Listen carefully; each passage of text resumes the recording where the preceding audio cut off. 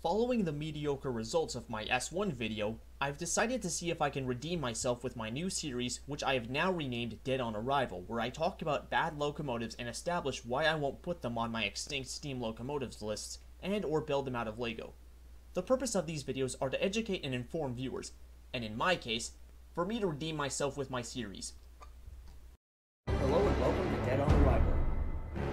In these videos, I talk about bad and unsuccessful locomotives by telling their story with their flaws and establish why I leave them off my extinct and favorite Steam locomotives lists, and or why I choose not to build them out of Lego. The purpose of these videos are to educate and inform the viewers and not to insult viewers.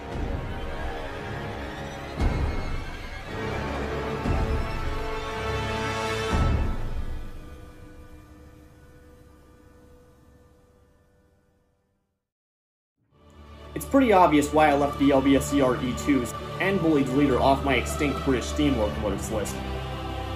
But what about the third locomotive in the this, that, or these segment for the intro of that video? Well, this is what this video is all about. This is the story of, and why I personally despise, the Great Western Railway's only 462 Pacific, the Great Bear.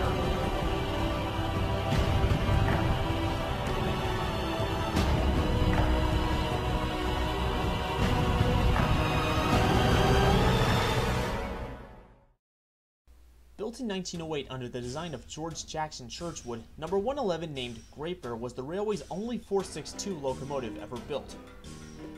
There are differing views as to why Churchwood and the GWR built a Pacific when current and future locomotive practice for the railway was centered on 460 10-wheelers. In other English, the railway preferred 460 10-wheelers over 462 Pacifics, and this locomotive pretty much showcased the reason why. Oswald Stevens Knock believed that the locomotive was primarily an exercise in boiler design, with Churchwood looking forward to a time when his Star-class 460s could no longer cope with increasing loads. The front-end layout of the engine was the same as that of the Star-class, but the design of the boiler was entirely new with a 23-foot barrel which was long by both contemporary and later standards. Churchwood adopted the 462 wheel arrangement because he wanted to fit a wider firebox than the Stars over the trailing wheels. Unfortunately, unlike the Stars and latter 460s like the successful Castles and Kings, the Great Bear was a gigantic failure. It made little improvement over existing GWR locomotives, the boiler barrel was made more for bulk and not efficiency, the trailing wheels' axle boxes were prone to overheating, the locomotive was underpowered, and the Great Bear's biggest and most obvious problem, route availability. The Great Bear was so highly restricted by its size that it could only operate on the Paddington to Bristol main line, making the locomotive almost completely useless. In fact, just as useless as the PRR's S1. Ugh. Heck, it was way more useless than even the massive King-class 460s, which could only operate on the London, Taunton, Plymouth via Bristol and Westbury, and London, Birmingham, Wolverhampton via Bristol main lines, but that was just about the King's only problem, and they didn't have, well, serious mechanical problems to add on for it. Yet the Great Bear remained the railway's flagship locomotives until the Castles came along in 1923. Oh boy! Churchwood attempted to improve the 71-foot-long Pacific's performance by adding a Swindon No. 3 superheater and top-feed apparatus, but the excellent performance of the Star-class and the advent of the First World War stopped any more further experimentation without significant improvement. In case you're wondering about the tractive effort, just 27,800 pounds.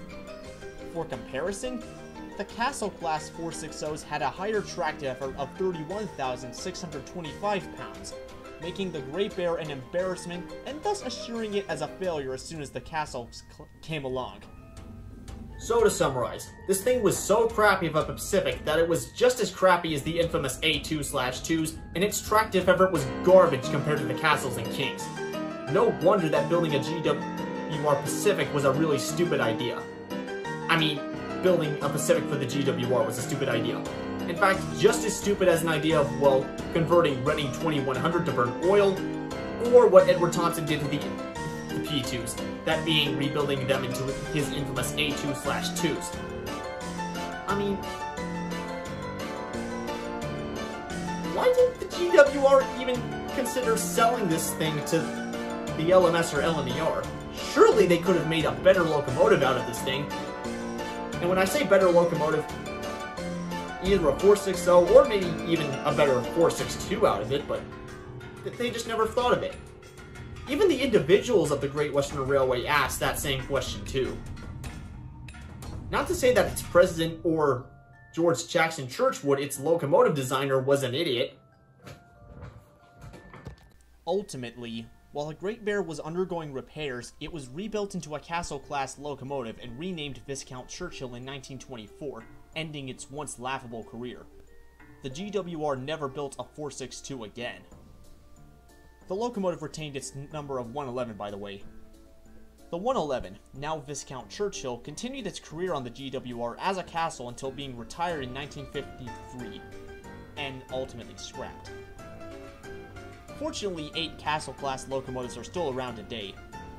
All that remains of the Great Bear is one of its nameplates. So if you're wondering why I left the Great Bear off my top 10 extinct UK steam locomotives, now you know why. Well, I hope you at least enjoyed the video and or learned something new. If so, press the like button and subscribe to my channel to support it and to see more content like this soon. If you have any suggestions on what you want me to review next, feel free to let me know in the comments section below. Thanks for watching.